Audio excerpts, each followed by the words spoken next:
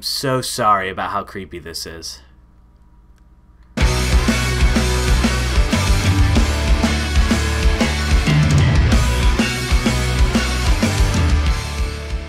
Adam with Tech Dive, and we're going to jump into this Movie Studio 16 Platinum tutorial. And we're going to talk about how to make text, how to make fire come through your text. So it's actually pretty simple. First, we're going to take this picture-in-picture track and just delete it. It's going to be in our way. And there's a couple different ways to do it. We can do fire that shows through text and fire that shows through a picture. It's got to be a particular kind of picture. We're going to get there in a second. So first, let's start with the text. I'm going to go ahead and drop my fire in. This is just fire on a black background. And this is going to be the source of all the fire that we're watching. And then we're going to go to Media Generators.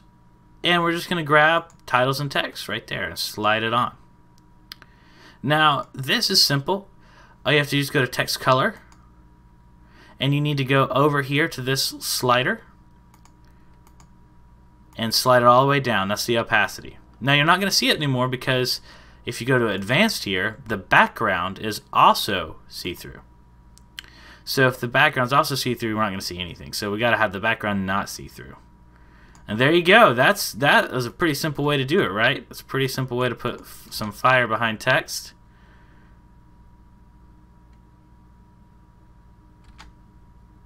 You can change the scale, line spacing, whatever you need to change about it. But you can also change how zoomed in the fire is in the event pan crop. So there, that fire's a little closer to the text. You can get it to where it's more of a broad streak of fire.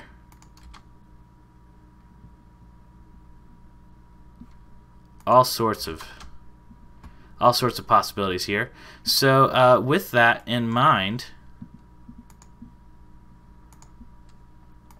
let's add the picture.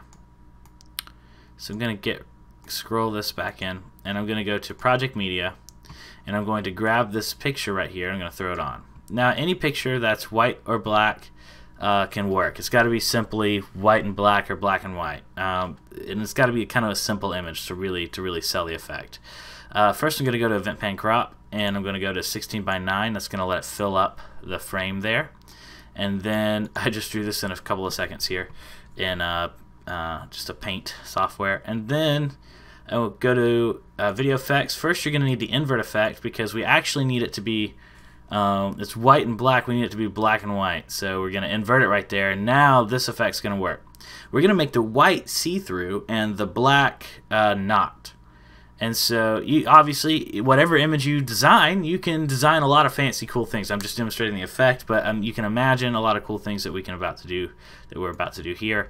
But here's the inverted version, and then if you just go to this hamburger menu on the track it's on, right? So this is on this text track here. I'm going to hit this hamburger menu, go to compositing mode, and hit multiply mask. This is the one kind of mask you can actually do in studios, movie studios. So honestly, you can kind of create your own mask in movie studios just by overlaying whatever white on black overlay you want.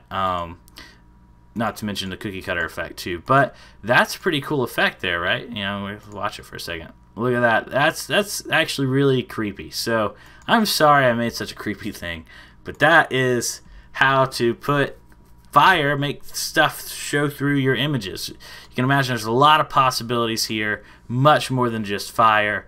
And it all depends on how good this looks. All depends on how good your design is that you're showing through. So that's how to make fire show through your text and images in Movie Studio 16 Platinum. I have a pro version of this as well. Thanks so much for watching. This has been Adam with Tech Dive, and we do lots of tutorials here on this channel. So subscribe if you're looking for more. Like if this video helped you out. If you would like to purchase this software through our affiliates link, that would help us out as a channel a lot. Thanks for watching, and I'll see you next time.